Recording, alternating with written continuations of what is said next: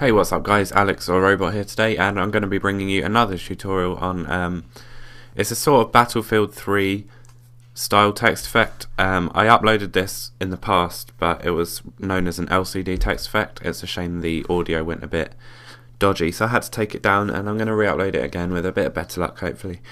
So we're going to open Photoshop and create a new document, and I'm going to put this as 1920 by 1080 and just click OK. And just a tip for you, I know on Mac you get these floating windows a lot, and I don't particularly like it. So if you want to create a more CS6 style, like where it's all one interface, then just go to Window and tick Application Frame down here, and you'll see that that brings it.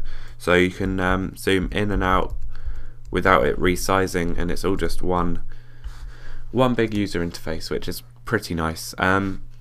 So first of all, I'm just going to double click the background layer and click OK, and then double click it again, and we're going to add a gradient overlay, change the style to reflected, reverse it so the white is in the middle, and I'm going to increase the scale to about 120, and then add a color overlay, add that right to black, and then just bring it down to about 90, yeah, that'll do.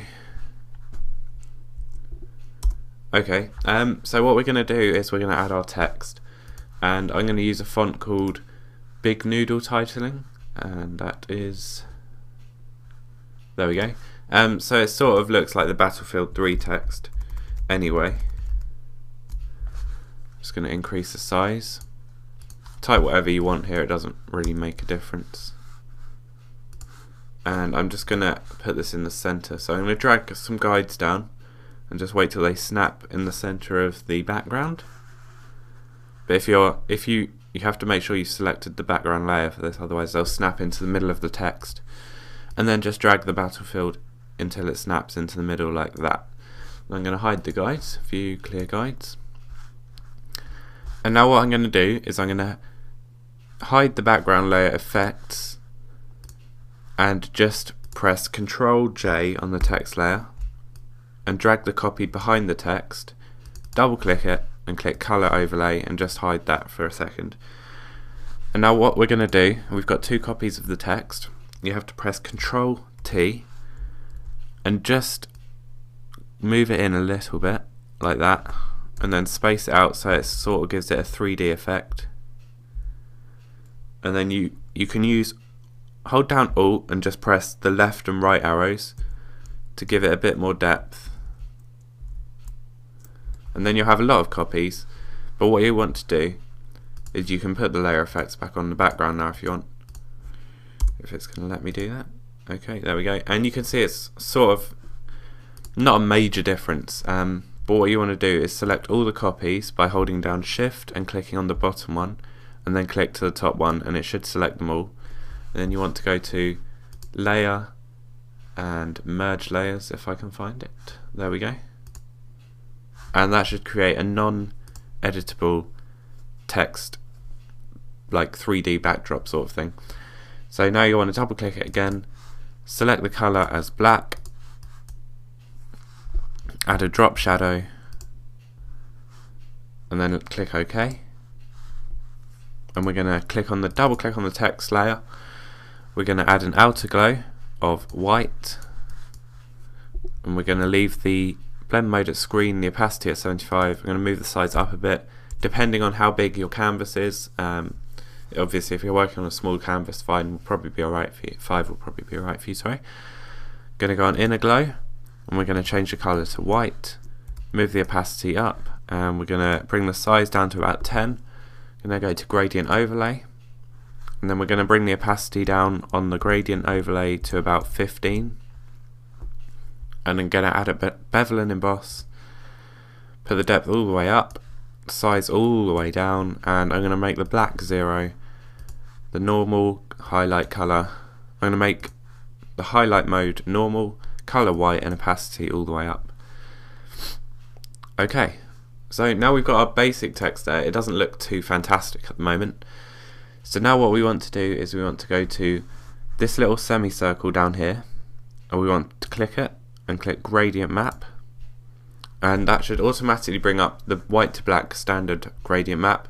If you click on it or reverse it, it will look pretty much the same as what we had before we added it, but we don't want to reverse it. We want to click on this gradient here, and we want to, I'm going to use this gradient map. If you don't have it, what you want to do is just make this color your primary color, 403931. Click OK. You want to make your secondary color 00BAFF. Now if you didn't quite catch those, you can always pause the video and just take a closer look at this, because the video will be in 1080p. And when you've got that gradient, just add one of those, and we want to add yet another gradient map of exactly the same gradient, and you want to set the first one to overlay and set the second one to lighter color and bring the opacity down to 50%. Now you can see it's sort of got a sort of blue tint to the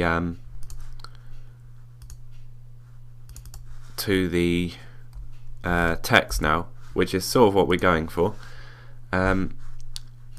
You want to create some scan lines over the text. I'm just going to increase the outer glow a little bit for this, because you want the scan lines to have a really nice effect.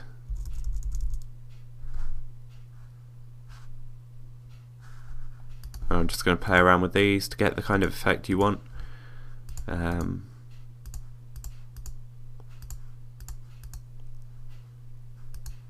of these are amazing. We'll have to go with that one, I guess. Okay, so I'm just going to click, I'm going to bring the size down to about 13. Just click OK. And then what we want to do is we want to go to File, New, and I'm going to create a 2 pixel width by an 8 pixel height and click OK.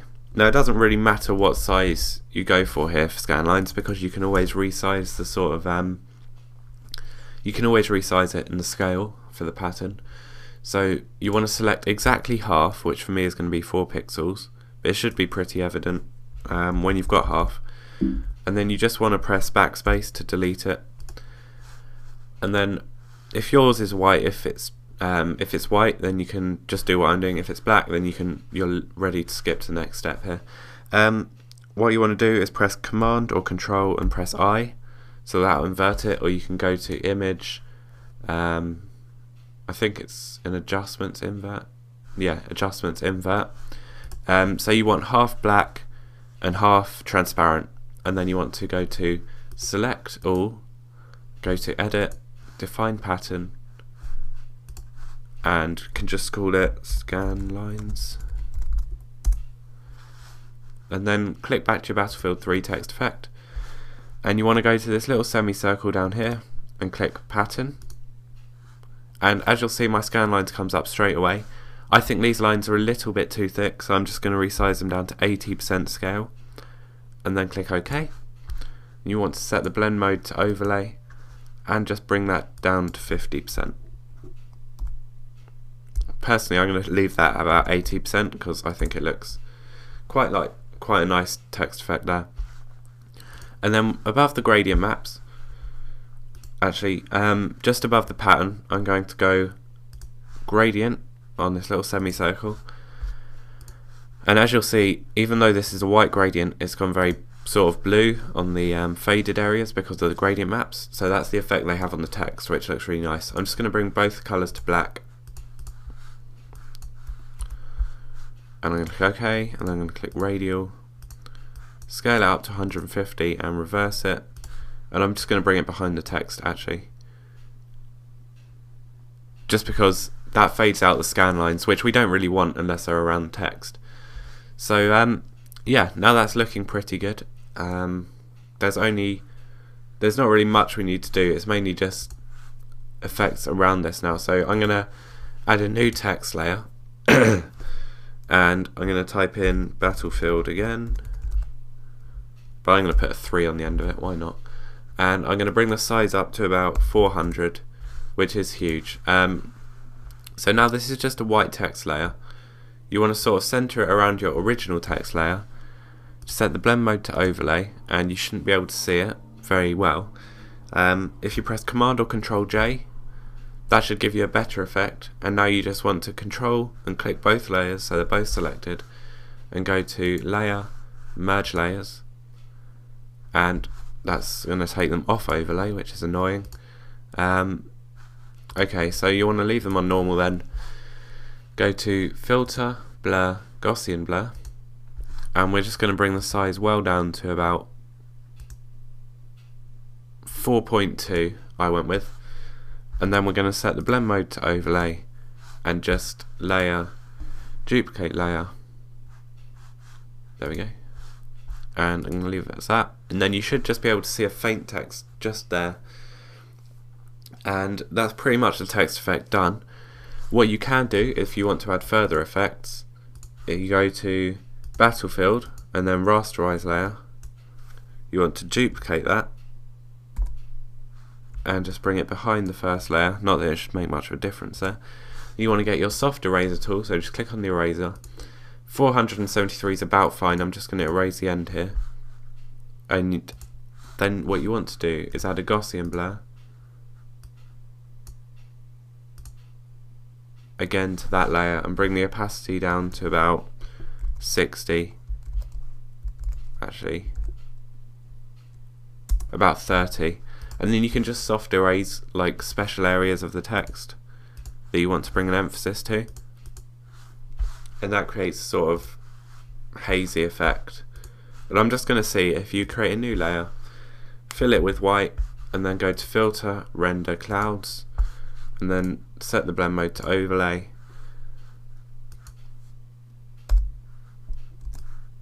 and bring it below the pattern and everything. That also creates a really nice effect. So if you guys want to try that, feel free. If not, I hope you enjoyed the tutorial. Please leave a like and a comment. I've been trying to get this up for some of you. If you could leave a like and a comment, possibly favourite it or subscribe, that would be great.